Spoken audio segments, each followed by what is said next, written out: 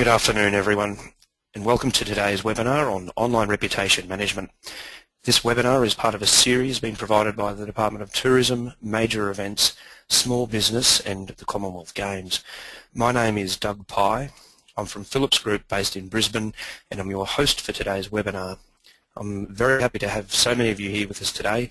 In a moment I'll hand you over to Helen Hutchings, who is today's presenter.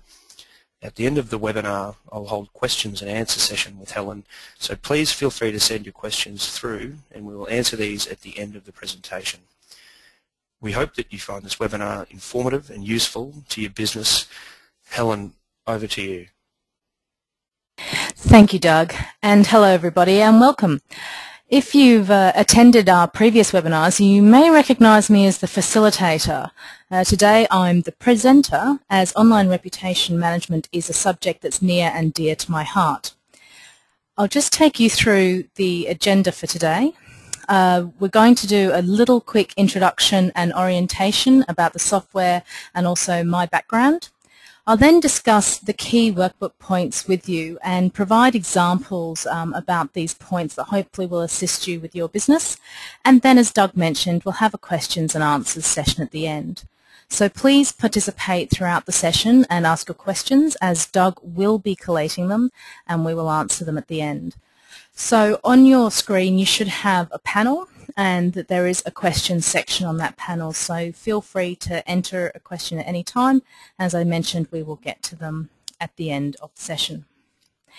Please also note that I'm going to ask some polls throughout this webinar, but unfortunately for people using an iPad, the iPad is not currently supported by the GoToWebinar software, so you won't be able to participate in the polls, and we apologise for that.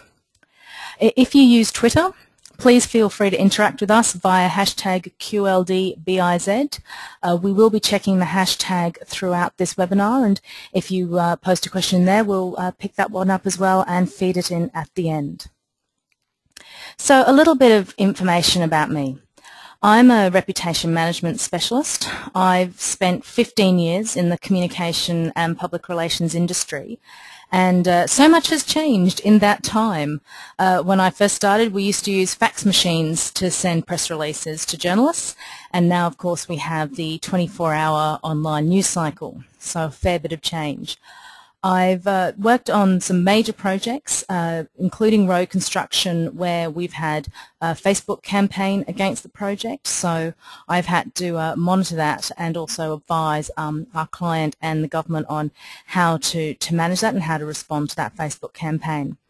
When I worked in the UK, I worked for an organisation that had a number of consumer-facing brands, and one of them was coffee, and we had an interesting issue play out at a university where we'd replaced their coffee with our brand, our particular brand of coffee, and they had to pay more for it.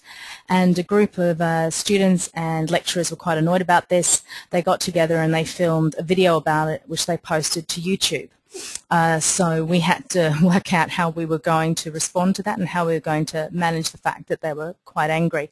So we ended up taking that offline. We went and saw them, spoke to the student union and some of the lecturing staff, and came up with some offers, like, you know, the whole buy 9 get your 10th free coffee, just to try and address their issue of cost. And finally, I do a fair bit of business-to-business reputation management, where I do corporate profiling for businesses on IT companies, contractors, companies in the mining sector. And a lot of what I do is online monitoring and just letting them know, where there have been mentions about their business and what also are the trending topics in their industry.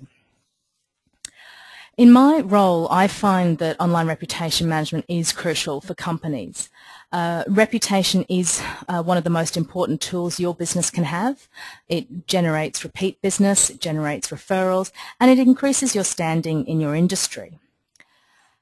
In the online environment, word gets around very quickly, and interactions with businesses are tweeted, blogged, or posted pretty much instantly.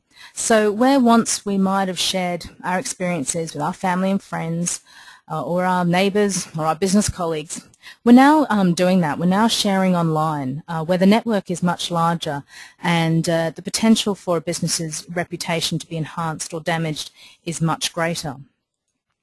And the reason for this is you can see from the conversation prism that is shown on your screen, and this is also in your workbook. It's just that there are so many tools that people are using to communicate and share information online. I mean, we've got picture sharing websites, we've got Facebook and Twitter, we've got blogs, discussion boards and forums, industry-specific review sites. So whether or not you have an internet presence, your customers could be talking about you anywhere online, and you really need to know what they're saying. Before we dive down into online reputation management, I would just like to spend some time talking about reputation. A good reputation does take time to build. It's based on credibility, trustworthiness, reliability, and responsibility. And I'd like to use an example of my local dry cleaner that I'm very attached to. For a start, credibility. I believe that my dry cleaner provides a quality service, and I have tested that over and over again. Trustworthiness. I trust them with my clothing because they've always shown attention to service and customer support, and particularly that all-important wedding dress I trusted them with. Reliability. The clothes are ready, on time, every time, and I have never had a problem with what they've done. And finally, responsibility. They have a strong orientation towards service, and they, understand and appreciate that I'm trusting them with these clothes that I'm rather attached to and sometimes paid a bit too much money on, according to my husband. So it's important that if you've got a strong reputation like my dry cleaner, you really don't want to destroy it.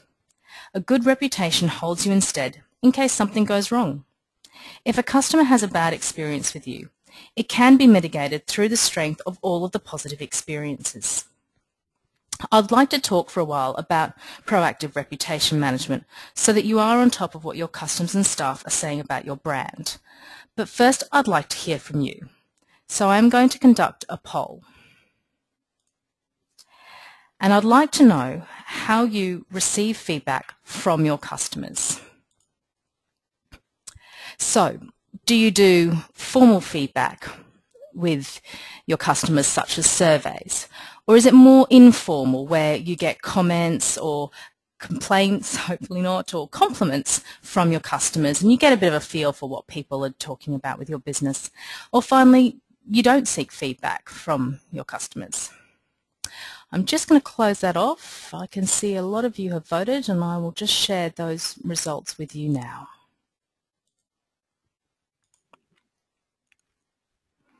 So as you can see, only about 20% of you are actually doing formal feedback gathering with your customers such as surveys, and a lot of you are doing informal, which is great because you can see some trends that come through informal feedback and you can get a feel for where your business is performing well and where perhaps it isn't performing well. There is a second poll I would like to do now, which is about whether you've done a perception survey with your staff. So I'll just give you a little bit of time as to whether you've done a perception survey with your staff as to what they think of your business.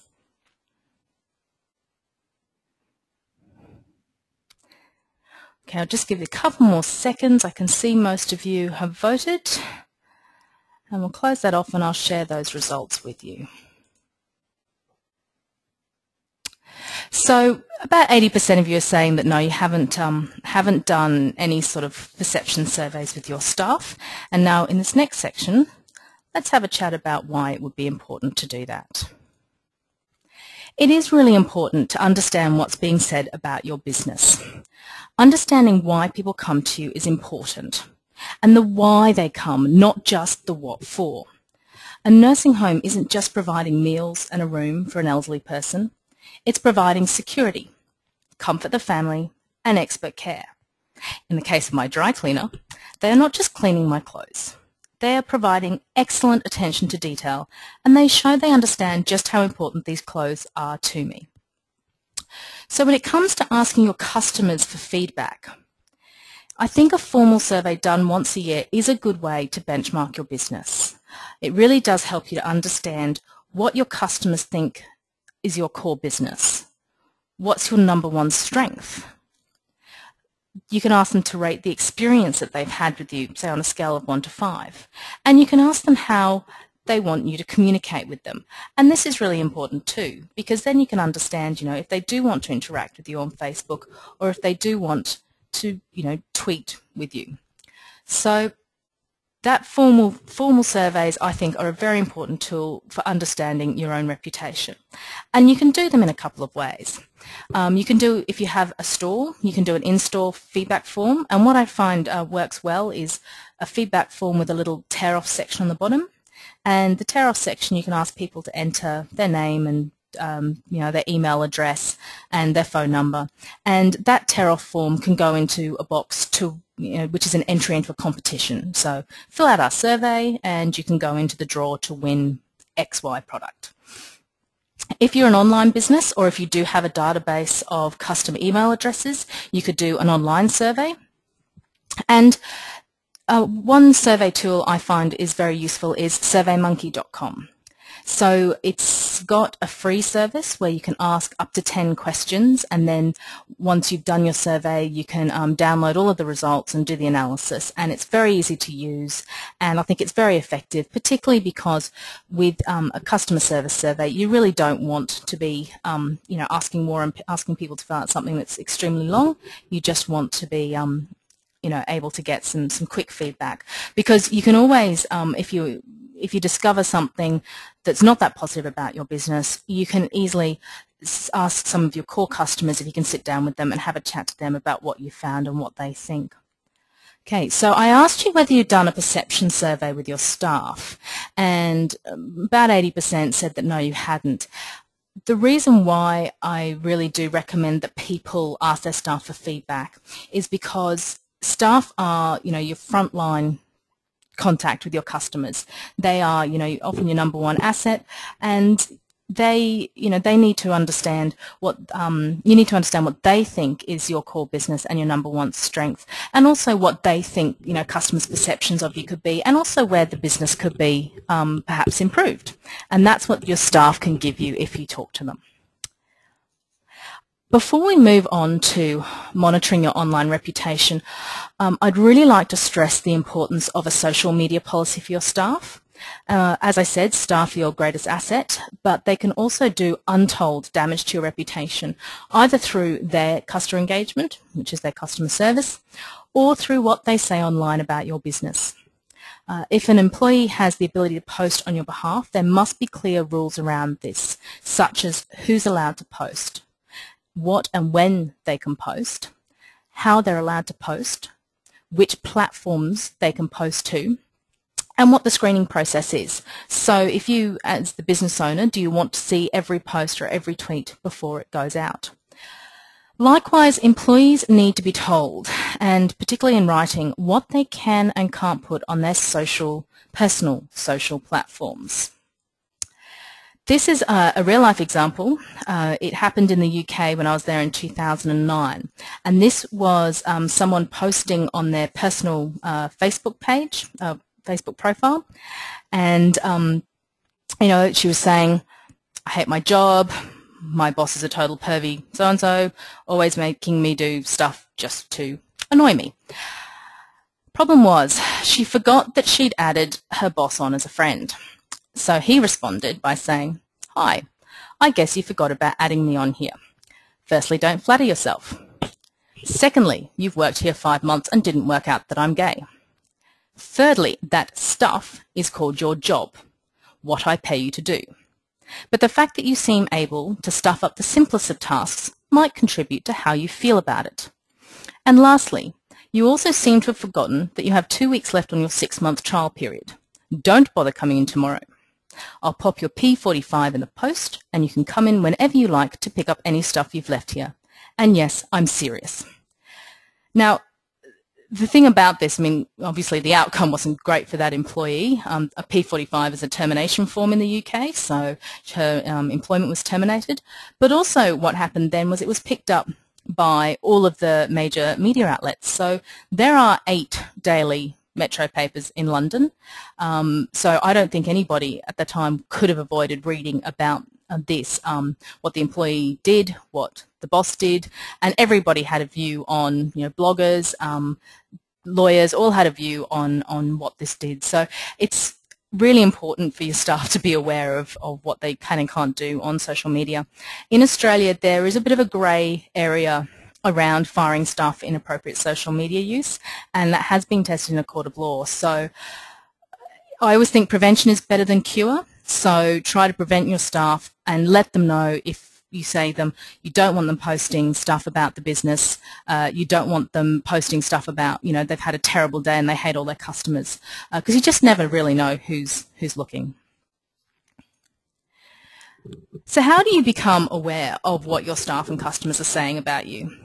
Monitoring is absolutely crucial, and there are several reasons for this. The first is your brand awareness and image. How are people talking about you? Give you an example of my dry cleaner.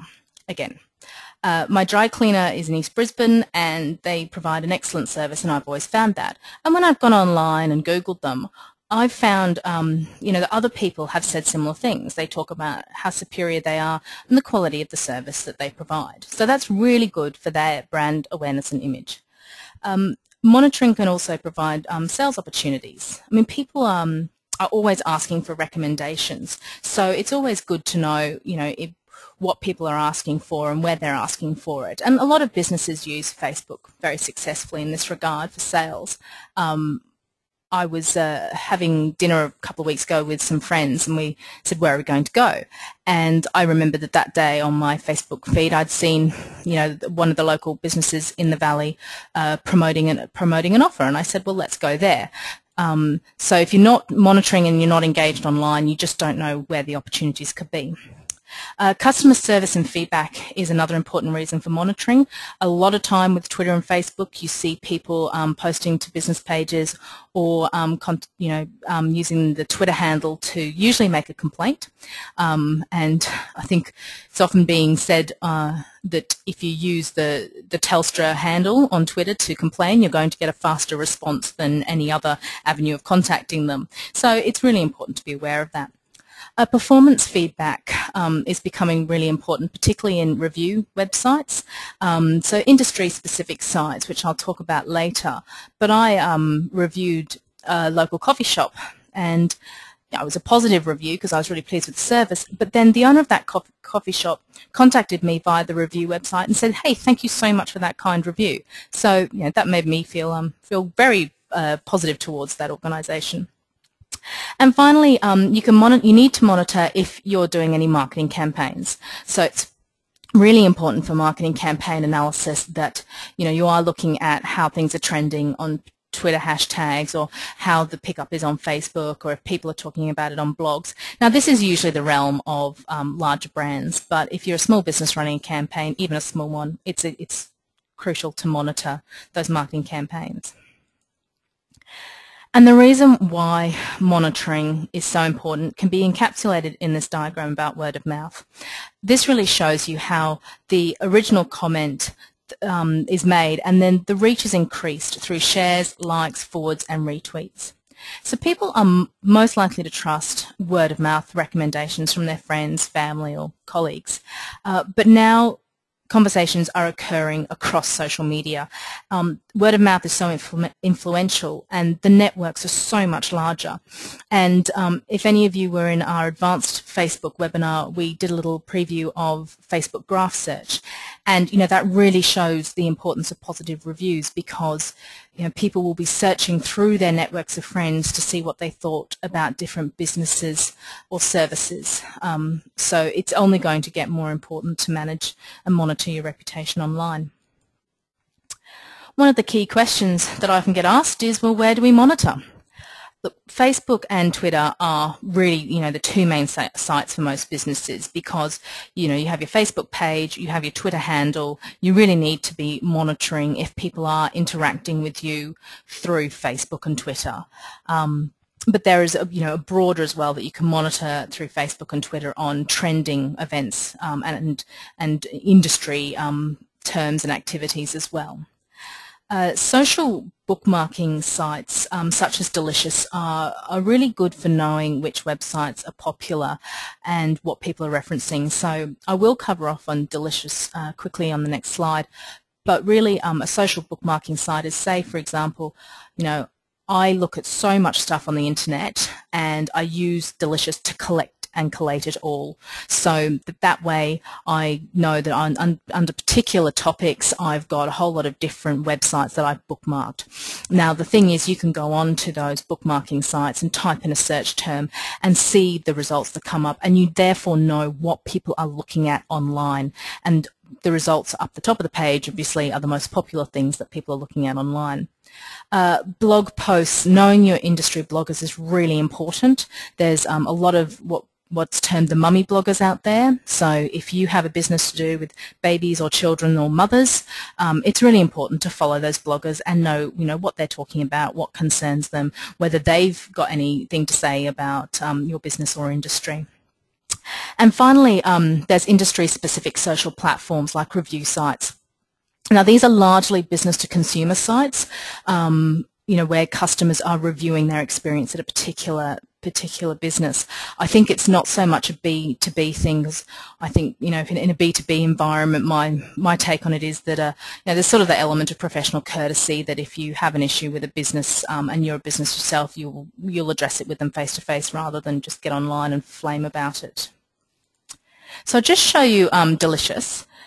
As an example, typed in accommodation Noosa, and these are all the links that came up. So it's purely a link collection area, but you can see from that which links have been most popular online. Now, Delicious is an international site, so you do have to be quite specific in your search terms, because otherwise, you're just going to get a lot of stuff mainly from the United States. I'd like to spend a little bit of time talking about some of these social platforms that I think are really important for businesses to be aware of, particularly if you're in a business-to-consumer space. I'll start with the international ones and work down. TripAdvisor is massive. It's got 30 countries, 40 million marketing members and 60 million monthly users. So in Australia, it's got just under 1 million reviews of Australian hotels, attractions and restaurants. So even if you've got, a B&B in Noosa, you'd really want to know if people have put you on TripAdvisor and reviewed your business, and you'd want to claim your listing as well.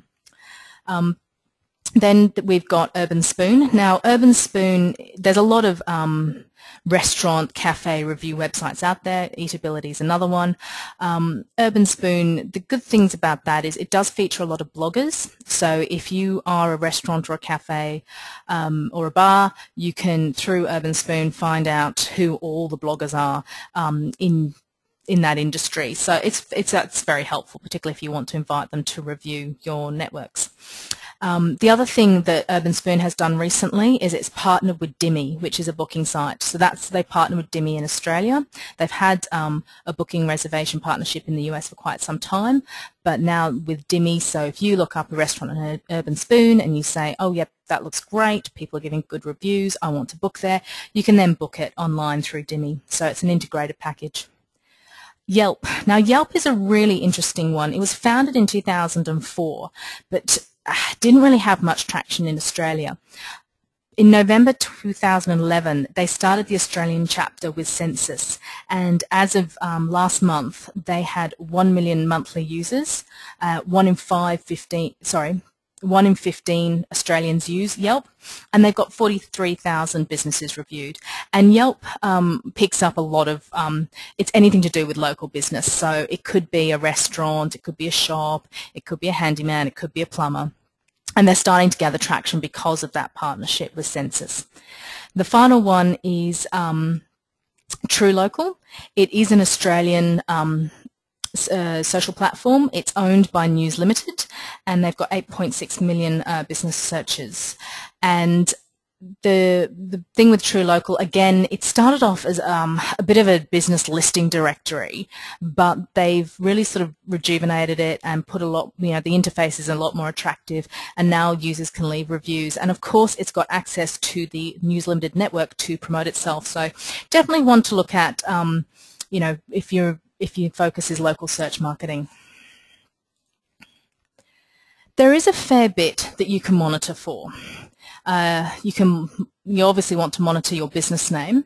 You'll also want to monitor any product or service names that you've got, particularly if, for example, you're a beautician and you stock the Dermalogica products. You'd want to do searches on the Dermalogica products so that you're aware of what people are saying about them.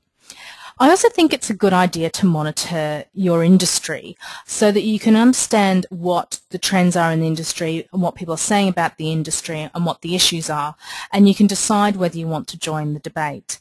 The financial services industry is going through a bit of change at the moment with legislation around fee for service versus commissions. So, if you're a financial advisor, you'd want to be really on top of what's being said online around that industry. You also would want to look at your personal name and your employee names. Now, employees can get a bit funny if they think the boss is monitoring them online, but if you feel that you may have concerns about some of your employees and what they might be saying about you, then it's probably a good idea too. And also monitor your competitors, because you really do want to know what they're up to. I'd like to run another poll now, and I'd like to understand how you currently monitor online. So do you use Google Alerts? Do you use Hootsuite? Do you use Social Mention?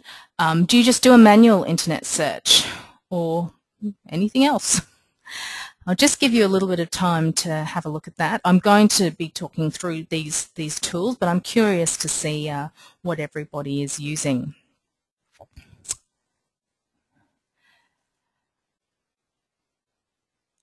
Okay, well, I'll just close that off, and I'll just a couple more seconds, and I'll just show you what the results are. Okay, so we have a pretty even split between people using Google Alerts and people using a manual internet search, and then 17% other. So I'd be curious to know what that is if you want to throw that into the questions box. But I'll go through each of these now, but I think that's fairly representative of what I know of a lot of businesses as well in terms of what people are using. So talking about Google Alerts, they're a really useful, popular tool to use. They are email updates based on your search queries. So you can set up a Google Alert at google.com/alerts, and you can type in any search query. Your business, your employees, your competitors, your industries, and you can select to have everything on that topic sent to you, or you can select news, blogs, video, discussion, books. How often? You can do once a day, or you can ask for it as it happens. So if there's a really hot trending topic, you might want to have Google Alerts as they happen, but I find that tends to clog your email inbox pretty quickly, so once a day is usually best. And in terms of how many, I tend to go with only the best results, because otherwise you get a whole lot of really irrelevant stuff in your inbox. So Google Alerts, I have these set up for so many of my clients just so that I'm aware of what's going on for them and their industry. Hootsuite is it's a good tool. It is free. There is a free version of it, though you can pay to upgrade, and of course the more you pay to upgrade, the better services you get. But when you sign up with Hootsuite, the first thing you do is link all of your networks together. So you enter in your Facebook page and log in, your Twitter handle and log in, your LinkedIn login and password, all of that, and then it collates it all together, so you can monitor all your different accounts, using different tabs, and then tabs give you a column for feeds, mentions, direct messages, that kind of thing.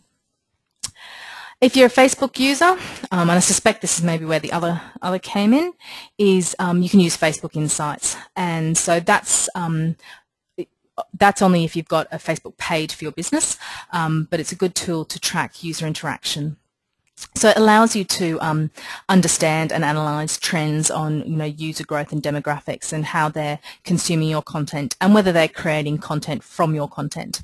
So some of the metrics, people talking about this, so that refers to the number of people who've created a story from your page. So they could have liked, shared, commented on your post, answered a question, responded to an event, or claimed an offer.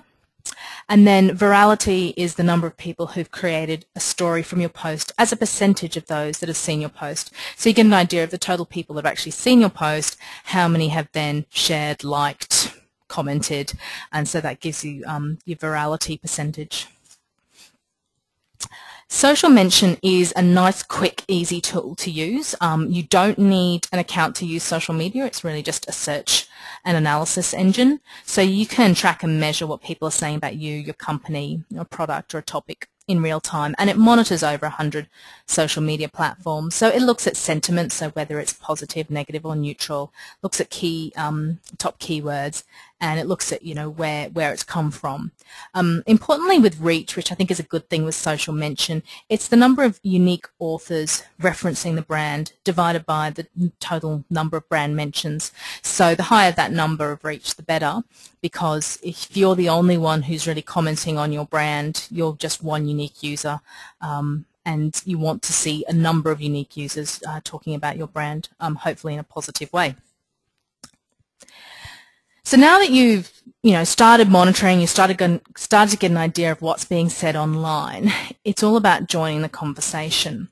And there's just some rules of engagement I thought we could talk through, which help if you're going to join the conversation. I mean, the first of those is to listen before you speak, which is really about just being very aware of what's being said online, and if you're going to join the conversation, make sure you're across what the conversation's about and who started it and where it's come from.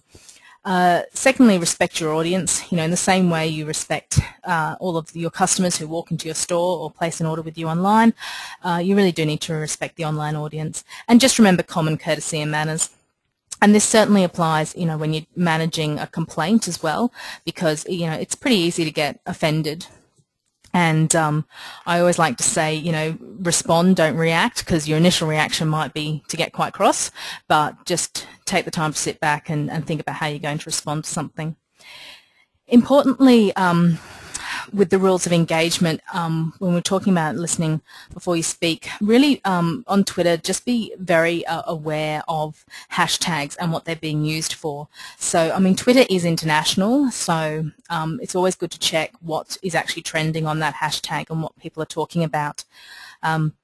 An example is after the mass shooting at a showing of the Dark Knight Rises. It was a showing of the Dark Knight Rises in Aurora, in Colorado, and someone came in and I think you remember that shooting incident. Hashtag Aurora became a trending topic on Twitter. And a lot of people were updating on that hashtag, posting, tweeting condolences, that kind of thing. The problem was there was a shop that sent out a tweet saying that Aurora must be trending because of a Kim Kardashian dress called Aurora. And, highly inappropriate tweet to make on that particular hashtag, but also they got absolutely flamed by the people who were tweeting on that hashtag about the inappropriateness of it. So, yeah, just be aware. The other thing with joining the conversation, and this will hold you in really good stead if there is an issue with your reputation online, is be proactive. Encourage your customers and clients to give you positive reviews on the industry websites, and also try and generate a lot of content yourself, and always remember that your website is the one platform that you truly control. So if you use your website to push out content and then link that into your Facebook and your Twitter, just get that positive content coming out from your organization. It's also good to display affiliations. So if you are affiliated with an industry body that has some credibility to it, it's always good to display that affiliation on your website, but also you can ask that organisation to backlink you so that you can get that traffic between the two sites. Example is a few years ago the Real Estate Institute of Queensland launched like a trusted agent brand, and agents were encouraged to display that in their offices. So that sort of thing would be good to have on a website, and that would just help to create that positive content online. So in the final section for today, I'd like to discuss what you do if you get a negative comment online. It could be a post or a tweet to your Facebook page or Twitter handle, or it could be a negative review on a review site. And how you handle it will be really important in protecting your reputation online.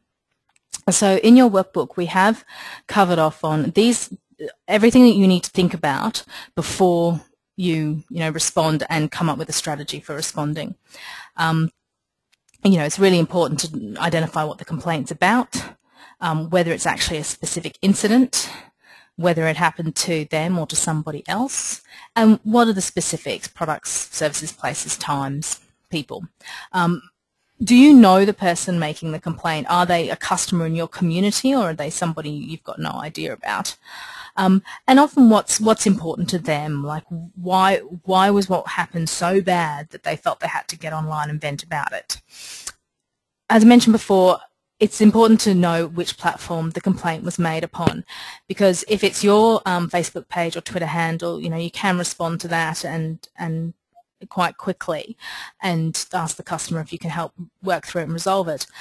If it is somebody else's, like a review website, you've got a couple of options. One is if it's really vindictive and really defamatory and blatantly untrue, you can contact the review websites, like what I mentioned before, the Yelp and the Urban Spoon and True Local, and speak to the site admin about it and whether they might consider removing it. They'll really only do that if it's like highly defamatory and highly inaccurate, and because the purpose of their review sites is to show the good and the bad.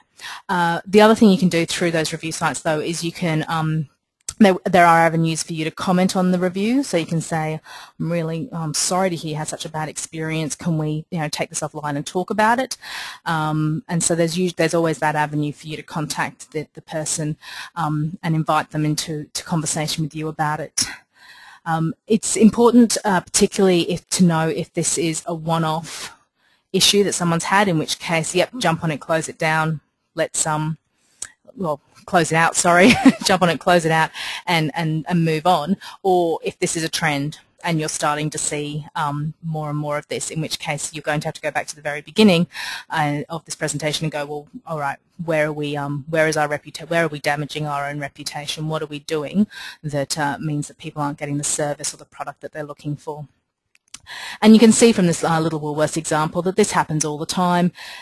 People will post a Woolworths page and say, I had this terrible experience, and Woolworths does the right thing. They say, look, we're very concerned to hear about this. Please let us know your phone number in a private message so we can follow this up with you ASAP. Thanks. And the online community is reasonable. They accept that not everyone's going to have a great experience all of the time with the businesses, but as long as you're showing that you're acting quickly and you're taking it seriously and you're being concerned, the most important thing is don't end up in an online argument that everybody can see. So in terms of responding, obviously remain calm, which is what I was saying before. Respond, don't react, because you can get quite offended by what people have to say online. Don't ignore it. You have to address it. In the same way you can't ignore a customer who comes into your store and gets angry at you. You can't ignore it online. But you do need to take it offline so that your discussion with them is not being played out in the public arena, but you're addressing it privately. But it's a good idea, as Woolworths did, to post that, let's do that, so that other people can see you're addressing it. Typical response from a crisis management point of view: if you're in the wrong, always admit it, don't try and bluster around it, and ask how you can fix it. If it is an ongoing issue or something that's not quickly resolved, always personally see it through to the end. Make that personal commitment to the customer that you're going to to see it through to the end, and always update them on what's going on. So, and that's particularly if you know, you've got an issue that involves a number of customers, and you know, you need to keep the information flowing, keep people out there. Be transparent. And then, look, the best defense is a good offense, and I talked a little bit about that before, and what that really means is always make sure you've got plenty of positive content online, so that if something does happen, if there is a negative comment, people will see it in the context that it's one negative comment in the context of all this other great commentary that you've got online. And don't ever underestimate the power of social media, and there's loads of examples online of things that just, you know, get badly out of control because people have ignored a complaint or a comment. I'd like to show you two examples, because I think these are really relevant and very useful. The first one is an automotive company. So they had multiple locations, and they did have plenty of happy customers. But even so, they had a few disgruntled customers at different locations that left negative comments about the company on Yelp, particularly, and some other review sites. And the automotive company felt, you know, that their online reputation was way out of kilter with their offline reputation, which was largely positive. So what they did I guess there were 3 steps to what they did. The first thing was that they gave the managers at each of their locations access to the monitoring platform, the reporting alerts and the weekly status updates, so that they could really monitor the feedback proactively for their specific location. They then asked recent customers for their feedback, and they asked them to, you know, put feedback on Yelp, Google, and City Search, so that people could, you know, they could start to get some of that good content coming online. And then what they did was they responded to all of the reviews. Even if it was negative, they said, asked the customer how they could solve the problem. If it was positive, they thanked them. They just said, thank you so much for your review. So, you know, that's a really important takeouts in terms of, you know, engage your managers in monitoring. You know, always ask your customers, you know, if they can provide feedback online, and with that feedback, always respond to it and acknowledge it, and work on it if it's a negative. The second example was it was a home security company, and when you did a Google search on the name of that home security company, it showed that 7 of the first 10 results were negative, and this included a really unflattering video on YouTube, an online article in a media outlet, forum comments, and complaints on Rip-Off Report, which is a consumer complaint site. And the company knew that they had a satisfied customer base, but a few bad experiences with vocal customers did tarnish their reputation online. So they took a slightly different approach. So what they did here was they created a lot of positive content on YouTube. So they did a lot of videos about, you know, how to secure your home, and they did different aspects of home security. They also did a little video on themselves and the company and the people that work for them. And they put this content up on a YouTube channel. And then they asked other websites to link to it. And these other websites were industry associations, reputable product suppliers, local online media, and community notice boards. And what they also did in a few little instances, they contacted disgruntled bloggers and asked if they could change their negative stance. So, you know, give the article less preference, or also maybe could they consider removing it. But they did that on very few selected ones. It did take about 12 months to purge all the negative content from the first page of search results, but that was quite a serious situation, and, you know, it's going to take time to get that positive comment to outweigh the negative. But it does show, I think, also how important it is to build up that positive commentary online as well. So just in summary from today, the key takeouts, definitely track your online presence, as we've discussed. So you can, you know, use your Google alerts, or you can use some of the other platforms, and also check the review websites. You know, you do it, as we said, track yourself, track your business, track maybe your employees, track your competitors. The second thing is to address the issues. So definitely read all the reviews, positive and negative. And then, use the negative reviews constructively, particularly if people bring up the legitimate complaints, and always respond to customer complaints by apologising and, offering to fix it. And then the third one, which, is a key part of the online reputation management, is to definitely connect and create content. So you really need to engage your customers and get that positive content and original content for the search engines, which can be anything from blog posts to informative articles to contests.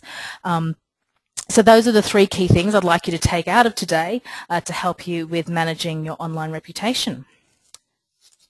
There is further information available. The Queensland Government's Business and Industry Portal has a range of useful information and tools, and these webinars are put up there as well. For videos of them are put up on the YouTube channel, and you can also log into that portal as well.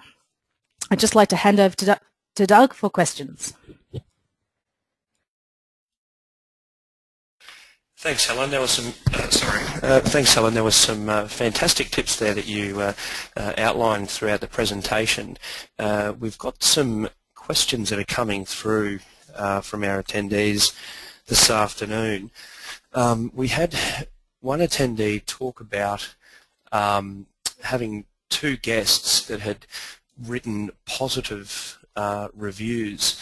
One from Melbourne and one from France regarding a stay in their particular holiday homes on Yelp, and both of them were hidden. Now, even though these were genuine reviews and that they did get in touch with Yelp to reconsider, there wasn't a response. But are there any other avenues that this person can use to address that situation?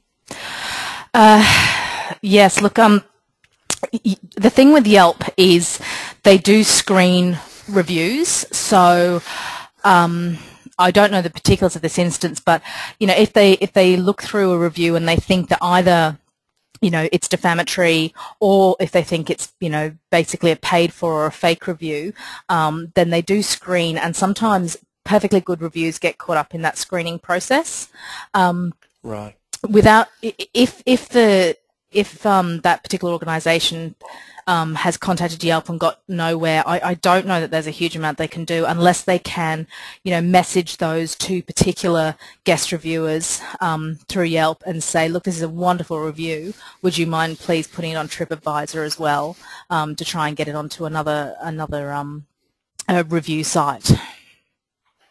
Right. And in relation to derogatory comments on Facebook and other social platforms, if I as a business owner respond to and I guess sort out that situation regarding the derogatory comment, is it a good idea to then delete it or keep it on the page? No, look, the problem is you start deleting comments and, people who've seen them think, and they start to think there's censorship going on. And, it's this strange phenomenon online. We really are anti-censorship, and certainly newer generations are seeing that there's no such thing as privacy anymore. So certainly the suggestion that somebody might be, censoring posts, deleting posts, it doesn't always scan well with a lot of people. So the best thing is, as you say, respond to it, be polite, show you're the bigger person, and that will actually help your reputation anyway. Right. And what are your thoughts on developing potential scenarios in how to deal with online issues that specifically relate to your business? I suppose, is there any way of mitigating any crisis or issue that might occur online? Oh, look, absolutely, Doug. I mean, depending on how much you want to invest in it as a business, it's certainly a good idea to do a little bit of a risk analysis before you go online. So you say to yourself, what could happen? What are we going to do about it if it does? And, that can just go as a little manual so that particularly if you as the business owner are away and something happens online, your staff are empowered to do something about it. But certainly you can just work through the different scenarios of, okay, somebody posts about this, or, we have a security breach. What are we going to do about that? It's good to work through, and it's just a brainstorm. It's as simple as getting your staff together and saying, okay, what could go wrong? And just whiteboard it all out, what could go wrong, and then say, right, what are we going to do about it? How are we going to handle it? And then excellent advice. That helps. Yeah. And is there anything that you can do if you believe it may actually be one of your competitors who is deliberately placing negative posts online about your business? Yes, look, that comes back to what we were sort of saying before, where if you believe that it is, somebody like a competitor or, defaming your business, you can contact those review sites and say, I'm really not happy about this. I suspect it's this person and I'd really like to investigate it. And that's how you can address it through the review sites, unless you definitely know it's your competitor and you can have a go at them about it. All you can really do is get as much of your positive content out there as possible and ask your customers to do the same. Right. And another question that's just come through here. What's the easiest way to reply to a negative review of your business on TripAdvisor?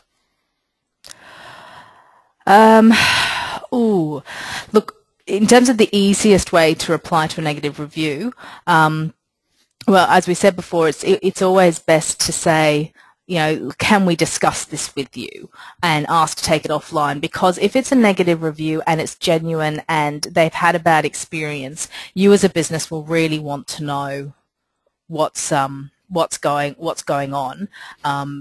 There's nothing you can really, you might be able to persuade them to remove the review. TripAdvisor won't. Unless, of course, I said extreme circumstances. So you might, by taking it offline, you might be able to persuade the reviewer to change it or upgrade it to say, after having a conversation with the business, I feel much better about it, and they've resolved to do X, Y, and Z.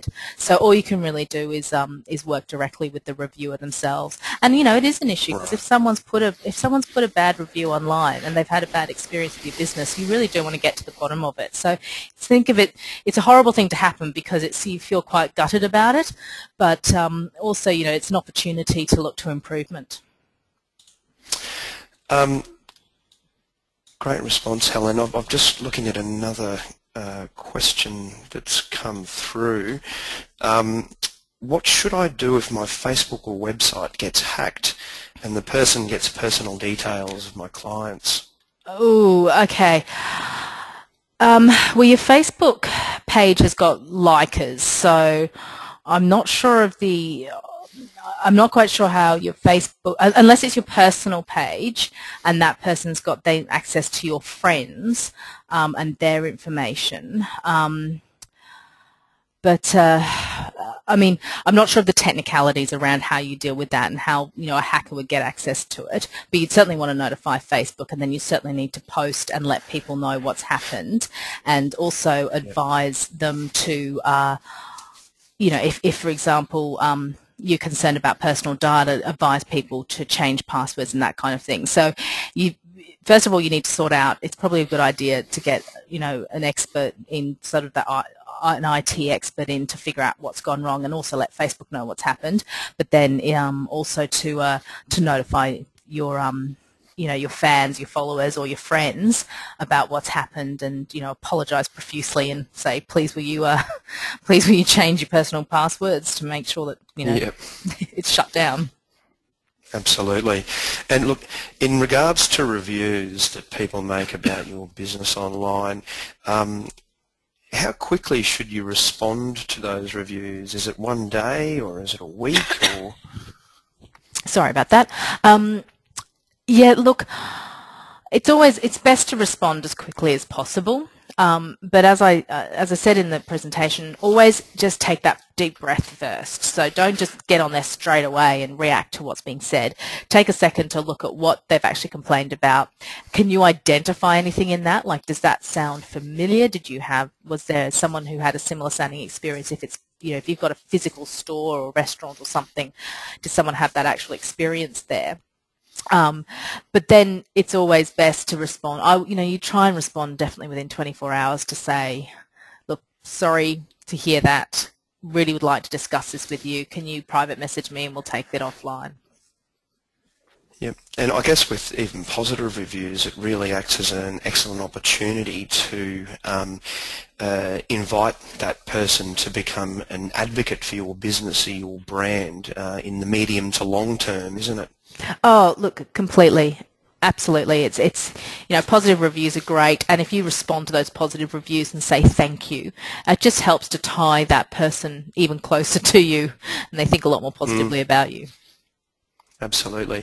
It just seems as though there's such a strong link between the management of your online reputation and your efforts in search engine optimization. They seem really to go hand in hand, don't they? Look, yeah, they do, because if people are going to search on you, you do want really positive stuff that you've generated or your customers have generated to come up in those searches. I'm afraid that's all we have time for today. Thank you, Helen. Thank you, I hope that everyone's managed to answer the majority of everybody's questions. We really appreciate all of your feedback and your input throughout today's webinar. It's been a great discussion. We hope that you've enjoyed it and found it useful for your business. As has been the case with our previous webinars, we're going to be sending out an evaluation survey later this afternoon, and we would appreciate your feedback. And again, this webinar will be made available this afternoon. Thank you again for attending, and please enjoy the rest of your day.